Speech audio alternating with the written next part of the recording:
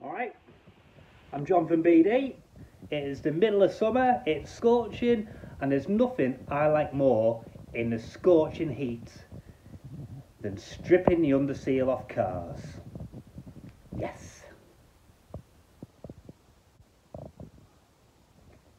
There it is.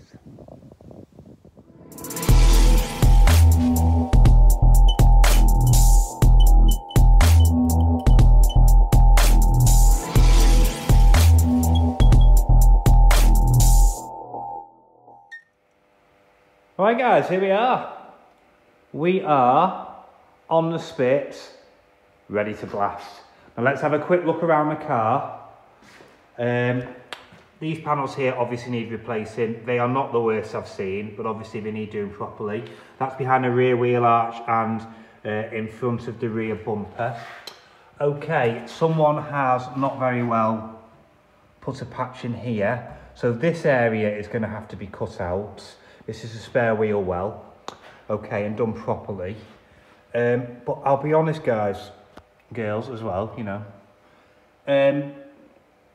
It looks bad, but it's not. It's all surface corrosion. I've seen some terrible ones.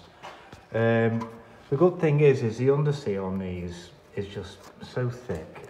So it's nothing that a sandblast won't sort out. The time consuming bit is going to be removing a lot of this spray on sealer.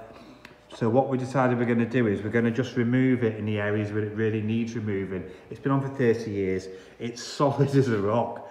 So there's a few bits that need pulling out here and there. But I'm really impressed, to be honest. It's hopefully we're not going to blast the whole thing. We're just going to blast the areas that need doing. But yeah, no, there we go.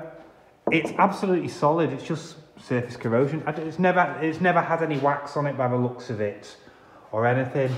And obviously we're going to do it properly. I've seen them where these strut tops are just completely missing. Yeah, I've seen them where there's literally nothing here. Yeah. You know, like I say, the worst areas are here, and it's up here as well. You can't really see, but yeah. So we're going to crack on and get it done. We've still got to remove all the front suspension, but it's just literally going to drop off. And then we'll obviously blast and paint all these. We've got all new rod heads, this, that and the other, and we'll do the hubs. Yeah. It's lovely. That's lovely. Right, okay, so where we're at is we have removed all the front lower suspension arms and everything, and we've got the grinder with the slim wire wheel on. Can you see that? Yeah, and what we've done is we've removed all the underseal. You can see how thick that stuff is. Look how thick that is, you know. So we've removed it all from anywhere there's any corrosion. Obviously, it doesn't get rid of the corrosion. A lot of the time with wire wheels, what it does is it just tends to polish it. So what we're going to do is we're going to sandblast this now. We're going to sandblast these areas. And as you can see, can you see here or here? But sandblasting won't get rid of this, you see. It just tends to clog it all up and just kind of melts it. So all this area is done on this side, ready for blasting. And I'm going to get the other one done. As you can see all in here, just look. See what happens? It kind of like melts it and burns it. So it's got to come out before it gets blasted. Yeah. And boom! We're getting somewhere. So there's some sprayable seam sealer on the floor. It's so thick and so hard to get through. You see, it's like blooming nightmare. But this is why you do it. And I'll show you this is why we do it. For instance, here. We've gone through it all here, and when you get to here, look at that. That's all below the seam sealer. That you would never have seen that. And what would have happened is the floor would have started rotting, and you wouldn't have even ever known. Before you know it, everything's gone. Here, and also we have a couple of little bits on the small centre chassis rail bits here. Look at that. So that whole piece, that's because someone's jacked it up there. So what we're going to have to do is we're going to have to make a new one of these. apart from that, it's not too bad. And obviously this is all being removed just to get sandblasted afterwards, because you can't get in places like that. And this is important, very important, because this is the structure of the car. Places like, can you see here the seam sealer here? You pull that back.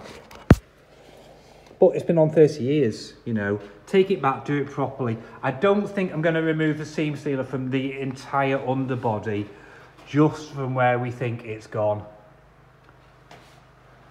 Yeah, look, chassis rail there. Someone's sprayed some yak over that badly. And some areas like here. But these are coming off. It's all solid. And wire wheeled this will show you these rear panels, these rear pieces. As you can see, we wire wheeled it all back, and people go, it's solid. Because it's solid, look at that. But that's real metal, and that's corroded metal. And once it goes black, you're done for. So take it out, unpick it, make a new panel, and it'll be solid. A lot of places would just whiz that back, put a bit of Q rust on it, and then spray a bit of old paint that they had lying around, and then maybe a bit of wax oil. But I want to keep this car. I want to keep this car for a long time. There's a piece in the spare wheel well, but there was obviously some corrosion. So from the inside, they just welded in a panel. And look at the state. This is what happens when you get Joe Bloggs with his welder saying he can repair that. Look at the welding. It's shocking. So again, this is all going to be cut out, and we're going to fabricate a new panel, flush weld it in. Boom, job done.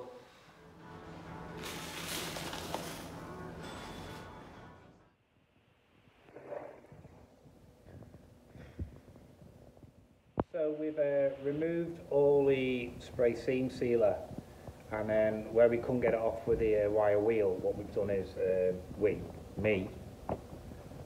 use the heat gun scrapers to get into all the corners. Day 3 now. And now we're going to turn the car on a spit so we can do the other side of it. Great. Right, so this is exactly why we do this, and this is why. Check that out. That is the steering rack mount, the main rack mount, and look at that. Someone's had to go welding it before. Look at that, cracked, and cracked all the way up the back. So now, the steering rack has to come out. It's fighting me, this car, innit, all the way. But, on a positive, this is why you do this. So you can find any inherent problems and get it sorted out. Happy Friday.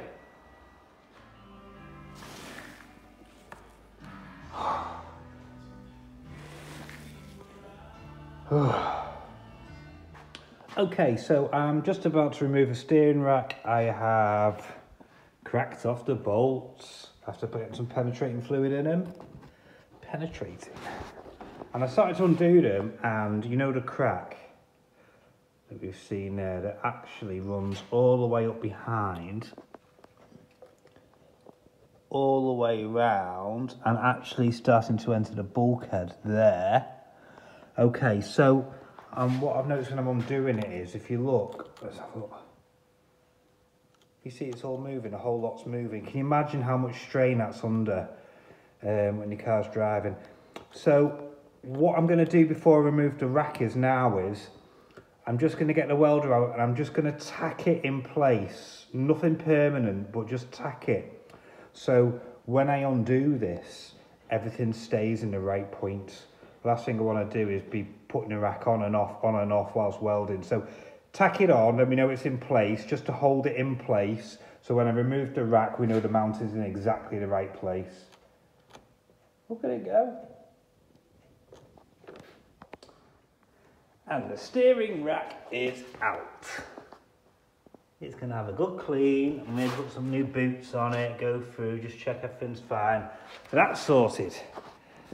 And obviously the steering rack came out because the mount's cracked, isn't it? Yes. It just cracked a little bit, isn't it? Yes. Shall we have a look?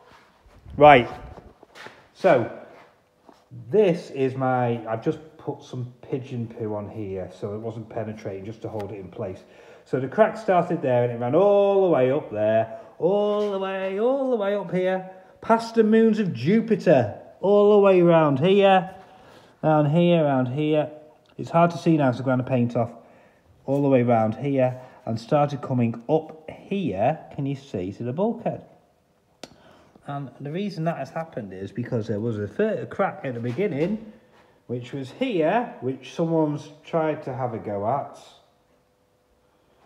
which has cracked all the way up the front as well, all the way up and around there. So, crack, crack, crack, dodgy weld. Obviously that is dodgy weld, but I've done that on purpose so we can get it off easy all the way around. To the point where this whole thing was moving, yeah? And, oh look, crack. Is this a weak point on the GT4s? Have you had this? What I have seen before is, on MK's website, is that they've had to, this has been a problem for welding. Now, whether it cracks and then it lets water in, I don't know. That would make sense because it's not really in an exposed area. So luckily we've got it sorted. Whether it's repairable, it probably is, or whether we'd want to make a new piece, it's probably repairable. But anyway, it's all out, and now we're here again, aren't we? Let's get this inside. And we're here again because it's not covering a microphone. The steering rack's out, and the pipes are out, and the engine bay's looking scruffy. So now, the engine bay's getting stripped and fully painted. Why not? You know, got nothing better to do. Like, be a dad and run a business.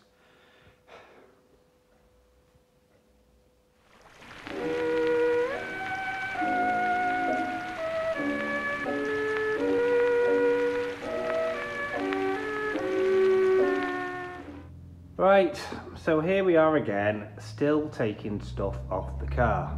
This is the left side, the near side, the passenger side, as we are in the UK.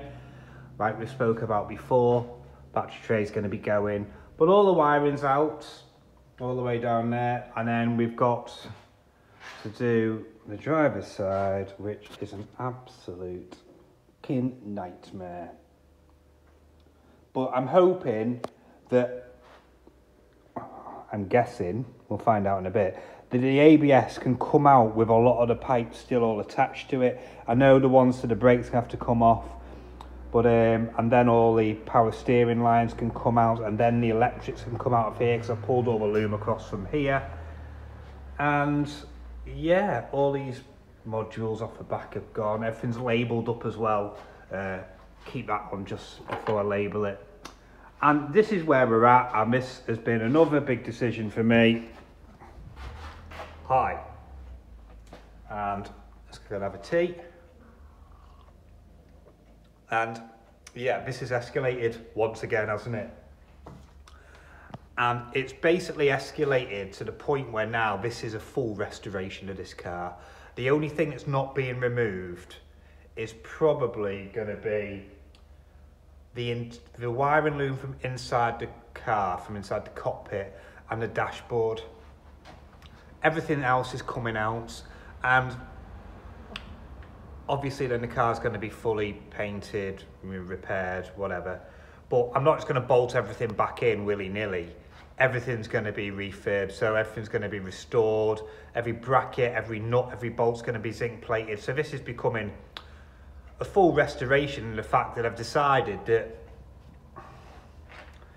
I think I want it to be one of the best st185s in the country. Obviously it's not going to be completely original, as we've discussed, with like the front mount intercooler, the engine modifications and all that, suspension wheels, but I want it to be one of the cleanest ones as a tractor goes by. Cheers. They wait for me to start recording. Yeah, I'm not saying it's going to be the nicest, because I'm sure there's some lovely ones out there, and if there are, send me some links in the comments so I can have a look. But you know, I can't go to this extreme and cut any corners, so that's where we're at. And I suppose in a way it's good for you if you're bothered, because it's going to mean more episodes, and also there's another couple of projects up and coming. We'll say projects, actually there's a customer's car coming in, and that is an R34 Skyline. It's a GTT, I believe, and I think he's having GTR rear quarters put on and a full restoration, glass out. So that's going to be another build series going on. Everything. So there's loads going on. So yeah, we're still taking stuff off the car, and it is 12 months on from getting the car. But I'll say we'll get there in the end. I've got no idea when the end is, but I'd say we're nearly 40% through the process, 50%. So take it easy, guys. We'll see you next time. Bye.